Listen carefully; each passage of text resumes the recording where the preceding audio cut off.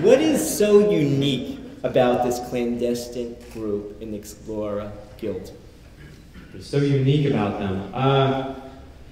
I guess, I mean, I think that the conceit is a pretty easy one to grasp. These are people who, you know, sort of leave the sort of comforts of the known world to go into these dark places where science and reason give way to myth and fable and nightmare. And in our version of it, you know, because we do take off from a very boots on the ground historical reality, and then by these very small grades go into some crazy, fantastic territory where, you know, these sort of monsters and strange things you see are just as real as a conversation you might have just been having in the drawing room. So we treat it with kind of equal seriousness. I think that's what makes at least the way we envision these people as somewhat unique, in that they combine what Kevin's talking about, which is the sort of almost existential stage of, you know, these people having to solve these problems without any cell phones, without, you know, any cavalry behind them, but being faced with these challenges that we kind of wonder how we would deal with ourselves.